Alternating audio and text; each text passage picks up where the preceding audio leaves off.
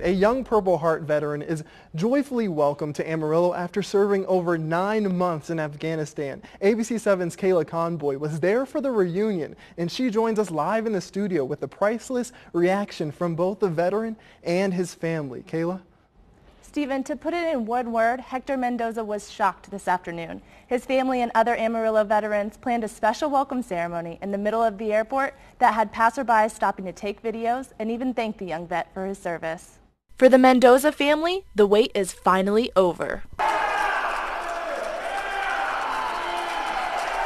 After months of worrying about his safe return, Hector Mendoza is back on Amarillo soil. We are all so proud of him, and he's a great young man serving his country.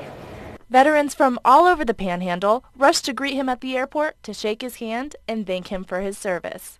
We do this all the time for all veterans, but this one here is going to be special because he is a Purple Heart vet. Mendoza was ushered down a flag line, given a free steak dinner, and even escorted home by a group of veteran motorcyclists who say they love to welcome home vets because of the way they were treated after the Vietnam War. God bless you, brother. I love you, man. Keep up the great work. Hector's family says having him home safe is a huge weight off their shoulders. Greatest fear, obviously, is getting home safe and sound, fighting for his buddy to his life, to his right and his left. But he stayed grounded. He had a lot of faith in God, and his unit did wonderful things over there, and they came back safe and sound.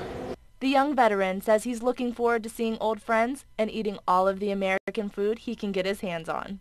It's a different feeling over there. It's a lot different. So being back and just being around people that actually are like, they care about you, it's a good feeling. Mendoza says while he is glad that he's back in the States, he will miss those relationships he made with his brothers overseas. I hope that all the rest of my brothers that came home got at least something like this, because they all deserve it. Hector says knowing that people back home are rooting for him and his unit is what gets him through the long days of deployment. Reporting live from the Kennedy Broadcast Center, I'm Kayla Conboy, ABC 7 News.